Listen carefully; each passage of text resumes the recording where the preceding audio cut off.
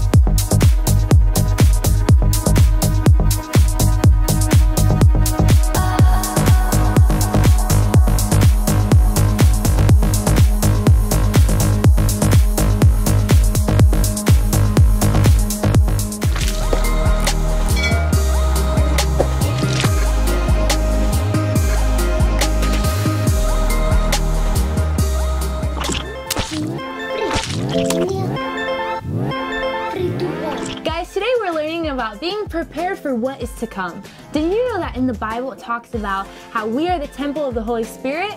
We need to make sure that our temples are clean and ready for what's to come. Is your temple clean? Let's learn the phrase of the day. All right, repeat after me. I'm getting ready. I'm getting ready. That's it. That's the whole phrase. Okay, let's do it one more time. Ready? I'm getting ready. I'm getting ready. I'm getting ready. I'm getting ready. I'm getting ready. I'm getting ready. You guys have memorized yet? I'm getting ready. I'm getting ready.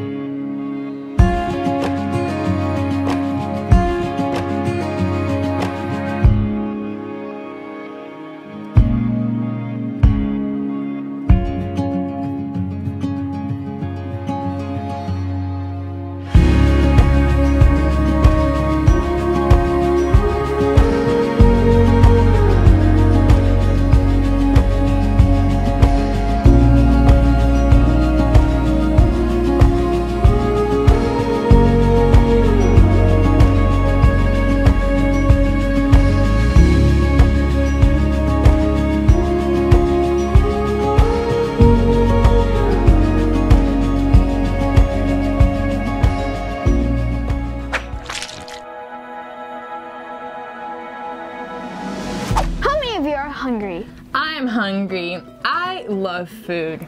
I love Chick-fil-A, tacos, pizza, fettuccine. McDonald's. Maybe at McDonald's. What's your guys' favorite food? Comment in the chat. Just as our bodies can get hungry, we can get hungry spiritually. Did you know that? I'm hungry to know more about Jesus and to know more about God. Are you? I never knew about that. Yeah. Oh, look, Grandpa's going. Grandpa! Hey, Bella, Josh, I want to talk to you about fasting today. Are you hungry for fasting?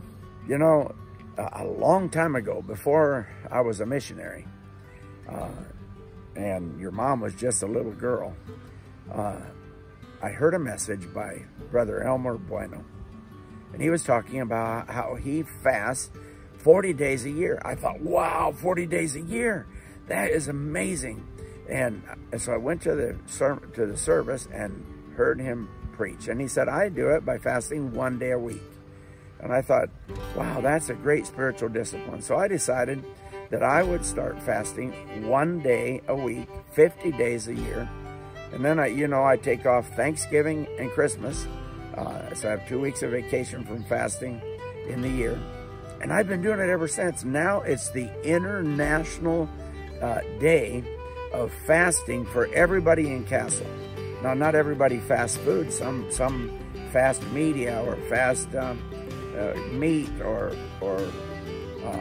just drink juices. Everybody has their own way to fast. I don't eat anything, but that has become part of thousands of kids all over 33 countries.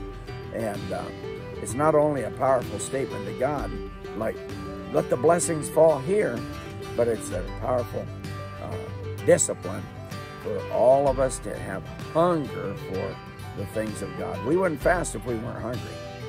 Grandpa, you fasted for 52 days of the year? That is incredible. Thank you so much for calling us today, Grandpa. We love you. Bye. Bye. Guys, we are going to prepare ourselves for what is to come by cleaning our temples, by worshiping, praying, seeking the Lord, fasting, to seek Jesus' presence, and to get more hungry for Jesus. In Jeremiah 29:11-13, it says, For I know the plans I have for you, declares the Lord. Plans to prosper you and not to harm you. Plans to give you a hope and a future. Then you will call on me and come and pray to me, and I will listen to you. You will seek me and find me when you seek me with all your heart.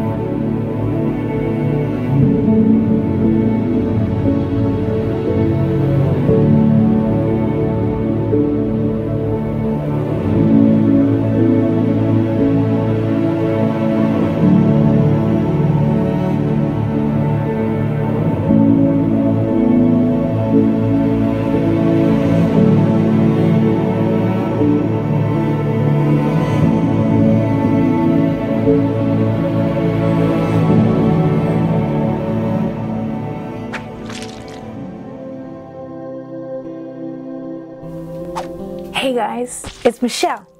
Today we've been talking about getting ready, being prepared, cleaning ourselves before the Lord and allowing Him to get us ready for what is to come. Did you know that in Ezekiel 36:26 it says, I will give you a new heart and put a new spirit in you. I will remove from you your heart of stone and give you a heart of flesh. When we invite Jesus into our hearts, we have God do a transformation power through the blood of Jesus. And He takes out what is hard, what is made out of stone, and gives us a heart of flesh. He gives us a new heart, a heart that is ready, that is movable, that is teachable, that is pliable, one that easily adapts to whatever shape the Lord makes. But when we allow our hearts to go cold, it's hard as a rock. And there's not very much that the Lord can do with a heart that's stone. And you know, when we ask the Lord to come into our lives, He makes us new, gives us a new heart. And Jeremiah 29:12-13 says, Then you will call on me and come and pray to me, and I will listen to you. You will seek me and find me when you seek me with your whole heart. Guys, we're talking about a heart that is wanting to know Jesus. A heart that understands that when we call on the Lord, He will come. And when we seek Him, we will find Him. And He will replace our heart with something amazing. Are you ready? Are you prepared? Do you have hunger to know more about Jesus? Do you know Daniel, in the book of Daniel, in chapter 10, it talks about Daniel preparing himself in prayer and fasting because he needed an answer. He was praying for God to do something big. And as he began to pray and fast and seek the Lord for 21 days, at the end of this time, he was praying by a river. And all of a sudden, he sees something bright and glorious. And he begins to tremble because he knows it is something that is not from this world. And as he gets closer, he begins to tremble more and bows down, and he's not even sure what it is. And all of a sudden, this angel begins to call on Daniel. He touches him, and he begins to tremble. And the angel says, Stand up, Daniel. And he tries to stand up, but he's so weak. He doesn't even know how to stand up. And all of a sudden, the angel touches him again. And you know what happens? He's full of strength. All of a sudden, his batteries are recharged, and he stands up and receives the message from the Lord. Guys, that is what happens when we are in the presence of the Lord. We can tremble, feel weak, begin to cry and weep. Sometimes we can't even explain how glorious it is to be in the presence of the Lord. But as we seek Him, we will find Him. As we prepare our hearts, we will be able to receive if our hearts are moldable. And you know what? God wants to give you so much. And as you get ready for what is to come, I ask that you will pray, that you will seek Him, that you will worship, that you'll get rid of anything that you need to get out of your heart that makes it hard. And ask the Lord to begin to do something new. Get ready. Something amazing is coming. God, I pray right now that your sons and your daughters would know what it means to seek, to hunger, to thirst for more. God, I pray that you would mold us, shape us, allow us, Lord God, to get closer to you, Lord Jesus. Lord, as we pray and worship and fast and enter into your presence, God, I pray that you'll prepare us for what is coming, that you'll prepare our hearts, Lord, to receive, and that, Jesus, we will be ready, expecting more from you, Jesus, as we humble ourselves and pray. Lord, we thank you. Amen. Guys, something amazing is coming. Get ready. Open your hearts. Allow the Lord to move in your life, in your heart in a mighty way, and allow Him to do something amazing. Are you ready? God bless you.